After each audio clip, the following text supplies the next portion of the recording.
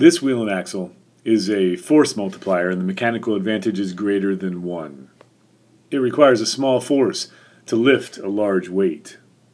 You can also see that it is a speed-distance divider because you have to pull for a much larger distance than that weight rises. Notice that the direction of input force application does not matter. This wheel and axle is like a steering wheel. It's like a bolt. It's like the crankset on a bicycle. It's like a pencil sharpener. Mechanical advantage greater than 1, force multiplier, speed-distance divider.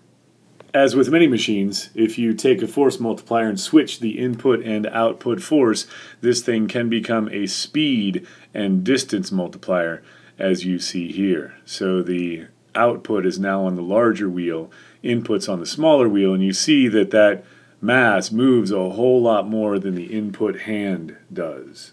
It is a speed and distance multiplier, so the mechanical advantage is less than 1, and you get a lot more speed from the output.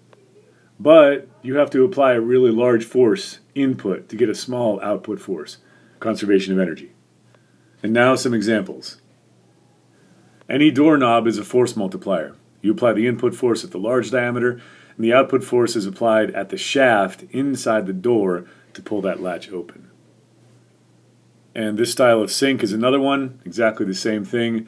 This is a force multiplier. Turns a shaft, which opens up the valve.